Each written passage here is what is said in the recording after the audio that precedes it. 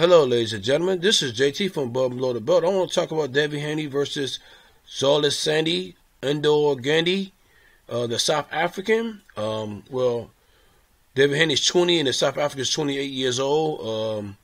It was an interesting fight, but I don't think this was one. I don't think this was Devin Haney's best fight. I think his best fight was fighting Juan Burgos and Mason Menard. Yeah, so I mean, you know what I'm saying, this wasn't his best fight.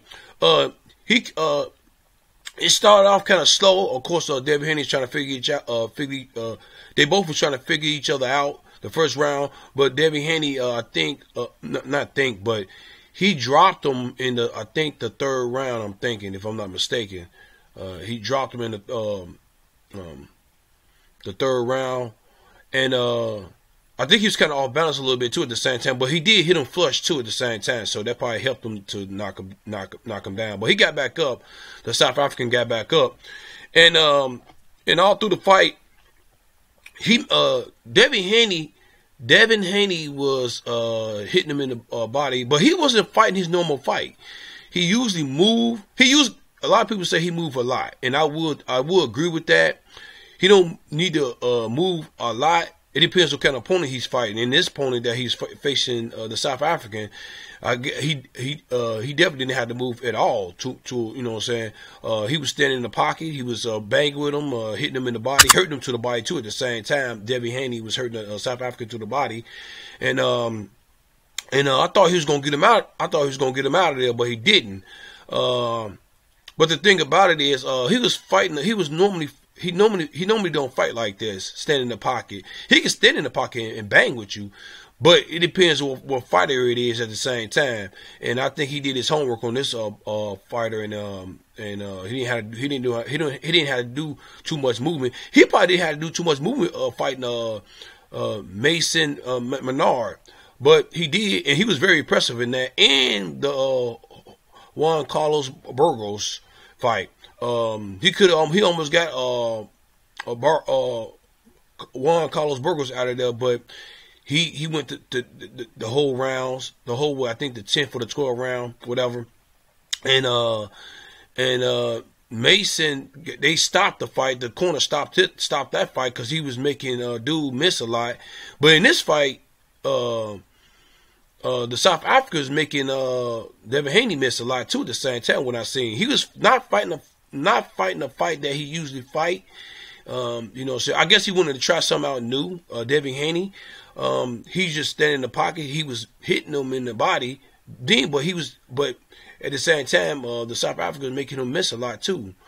And like I said, but ain't nothing wrong with trying something new. But I was not impressed in this fight.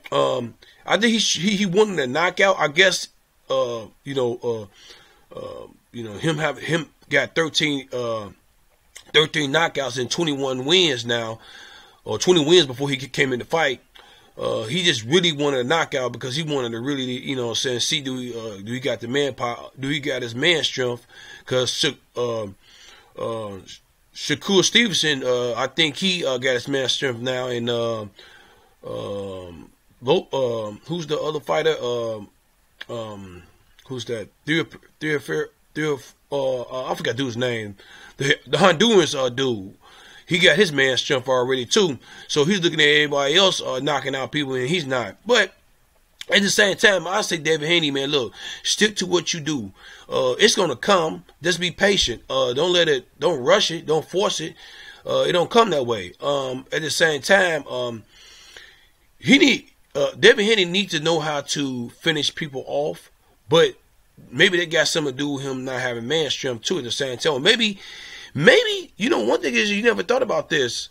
Maybe this might be just who he is. He might not have knockout power. He might just be he's a real skilled fighter.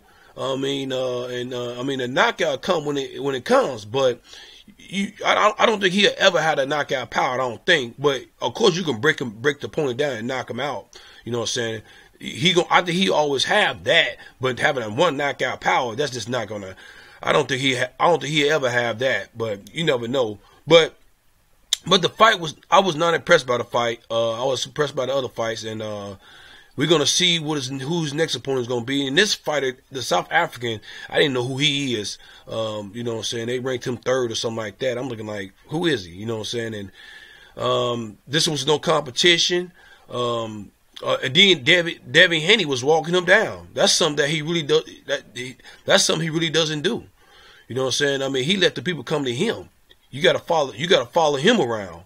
But Devin Haney it was totally opposite. He was walking down the South African because he just felt like the South African was no threat. You know what I'm saying? That's the only reason why you would do it. And then of course he was trying something new, like I said. So but I want to see who his next opponent going to be. Hopefully, he said he's ready to. He want to be a contender. He don't want to be no prospect no more. But at the same time, I mean, don't be patient, man. Don't force it. Like I said, you know what I'm saying. I say to any other professional fighter out there, young or in the prospective level or whatever, you know, because I know he said he got over 20-some fights, but at the same time, you still need to work on some things, man. And you know what I'm saying. Then you got like. I know he was trying something new, but I think you need to stick to your old way of fighting. Is moving around. Don't move around a lot, but just move around. But if you got to move around a lot, it depends on what fighter it is. You know what I'm saying? So, but what do y'all guys think about the fight between him and the South African? Now, who you think he should fight next? Leave a comment at the bottom of my page. Subscribe to my page. Like my page. Hit the bell icon for new notifications, new videos from me. This is JT from Above and Below the Belt. All right, bye.